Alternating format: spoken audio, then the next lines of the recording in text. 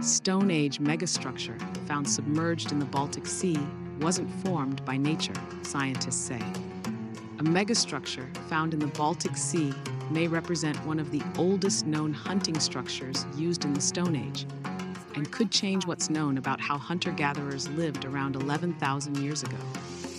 Researchers and students from Kiel University in Germany first came across the surprising row of stones located about 69 feet, 21 meters, underwater during a marine geophysical survey along the seafloor of the Bay of Mecklenburg, about 6 miles, 9.7 kilometers off the coast of Rerich, Germany.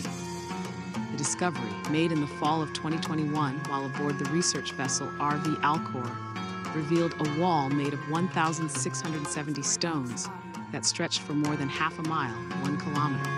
The stones, which connected several large boulders, were almost perfectly aligned, making it seem unlikely that nature had shaped the structure. After the researchers alerted the Mecklenburg-Vorpommern State Office for Culture and Monument Preservation to their find, an investigation began to determine what the structure might be and how it ended up at the bottom of the Baltic Sea.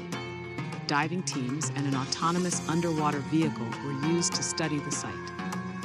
The team determined that the wall was likely built by Stone Age communities to hunt reindeer more than 10,000 years ago.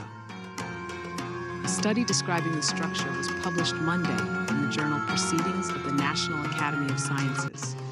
Our investigations indicate that a natural origin of the underwater stone wall, as well as a construction in modern times, for instance in connection with submarine cable laying or stone harvesting, are not very likely. The methodical arrangement of the many small stones that connect the large, non-movable boulders speaks against this. The wall was likely built more than 10,000 years ago along the shoreline of a lake or a bog, according to the study. Rocks were plentiful in the area at the time, left behind by glaciers that had moved across the landscape. Studying and dating submerged structures is incredibly difficult, so the research team had to analyze how the region has evolved to determine the approximate age of the wall. They collected sediment samples, created a 3D model of the wall, and virtually reconstructed the landscape where it was originally built. Sea levels rose significantly after the end of the last ice age about 8,500 years ago, which would have led to the wall and large parts of the landscape being flooded, according to the study authors. At this time, the entire population across northern Europe was likely below 5,000 people. One of their main food sources were herds of reindeer, which migrated seasonally through the sparsely vegetated post-glacial landscape, said study co-author Dr. Marcel Brattmuller. The wall was probably used to guide the reindeer into a bottleneck between the adjacent lakeshore and the wall, or even into the lake, where the Stone Age hunters could kill them more easily with their weapons. The hunter-gatherers used spears, bows, and arrows to catch their prey, Brattmuller said. A secondary structure may have been used to create the bottleneck, but the research team hasn't found any evidence of it yet, Pearson said. It seems that the animals are attracted by such linear structures, and that they would rather follow the structure instead of trying to cross it, even if it is only 0.5 meters, 1.6 feet high, Geerson said. The discovery changes the way researchers think about highly mobile groups like hunter-gatherers, Brattmuller said. Building a massive permanent structure like the wall implies that these regional groups may have been more location-focused and territorial than previously believed, he said. The discovery marks the first Stone Age hunting structure in the Baltic Sea region.